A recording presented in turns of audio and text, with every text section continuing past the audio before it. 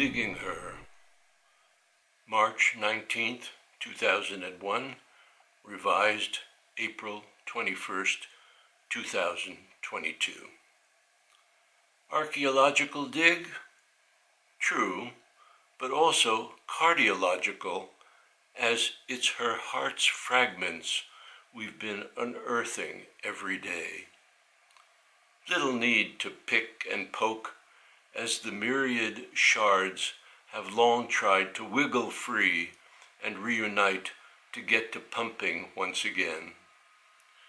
Each rescued fragment, brushed with softest Siberian squirrel tail, is huff-puffed too, with gentle breath to blow the stubborn grit away.